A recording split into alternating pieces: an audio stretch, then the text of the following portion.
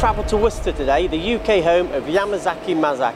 And don't forget, Monday, the 9th of April, we will be filming on their stand at MACH. So if you want to meet some of the MTD team, or more importantly, look at some of the Mazak technology, don't forget, Monday, the 9th of April, on their stand. Alan, why is MACH so important for Mazak MACH and the industry as a whole? Well, MACH presents the fantastic opportunity every 2 years for us to showcase the latest technology. The technology we're showing at MACH, as always, is driven by our customers. And really following on from the EMO show last year in Hanover, we're delivering to the UK some real technology which can boost their productivity. And MACH is that fantastic showcase to enable us to do that. Is there a theme at all? There is. We're following on from EMO with the iSmart concept and really how we boost productivity, or our customers' productivity. I think the difference with Mazak is that we're not just showing iSmart, we're showing iSmart that we're using in our factory. So it's a real opportunity to see technology which works, which is developed by Mazak, used by Mazak, and is available to Mazak customers. You've mentioned technology. Mazak, they always bring something new to MACH. Have you got any personal highlights?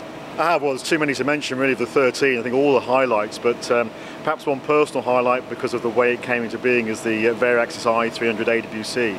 That's really focused at providing medium volume production, 5-axis capability for industries such as the medical, auto, sport and aerospace sectors, where again productivity is so important to being competitive.